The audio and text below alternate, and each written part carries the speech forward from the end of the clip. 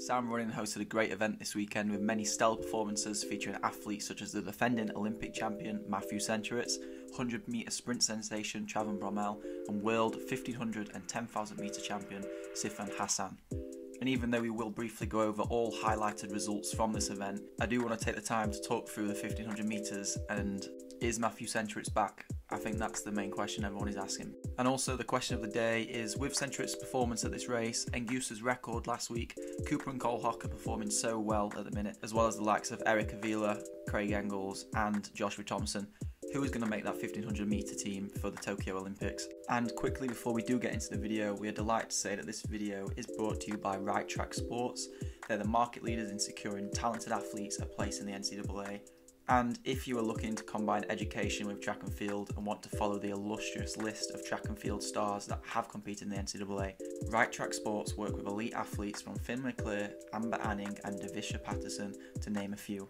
And Right Track athletes' average scholarship received is $50,867. Their results are tested and proven to get the best for you.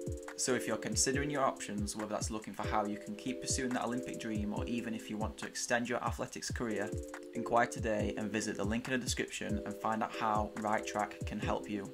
Or visit their Instagram page, righttrack_sports, and message them today. So after a pretty rough start with a fall from Mohammed, and on the way down he did drag Erik Avila down as well, Centrowitz seemed to position himself well near the front of the pack behind pacemaker and also British athlete Jake Haywood.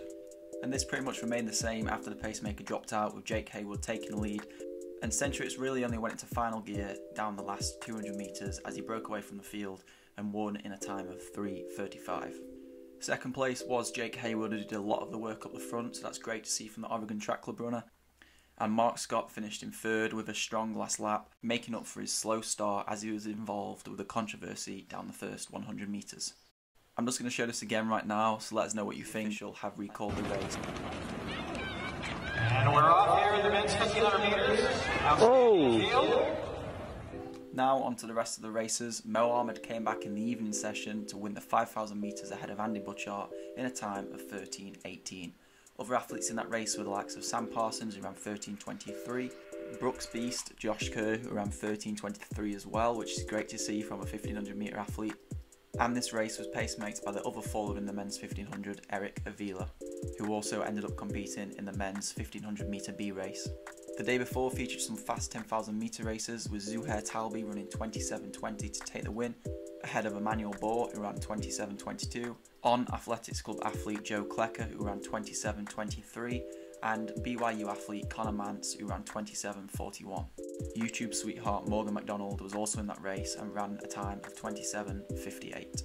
On the women's side of things, that race was won in 31:13 by Andrea Sekofian, with the likes of Sarah Hall, Amy Eloise Markov and Jessica Judd all running under 31:30 and running the Olympic qualifying standard. And no surprises in the men's 100 metres, Travan Bromell continued his excellent season with a win in 9:92. Impressive performances was by Katie Snowden, who is an unattached athlete.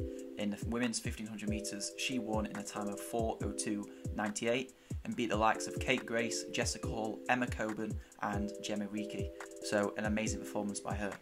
And the women's 800 metres was won by Laura Muir in a time of 1:58.71, ahead of Ellie Wilson from Atlanta Track Club, who ran 1:59.68, as well as three other runners who all ran under the 2-minute barrier, which were Adele Tracy, Hannah Green and Ellie Poirier.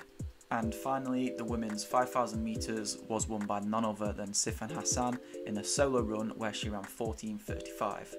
So after this weekend's races, as well as the Pac-12, SEC and all the other American races, sorry I'm not 100% sure on all the names, let us know how you think this pans out for the rest of the season in terms of the NCAA championships and which athletes qualify for Tokyo.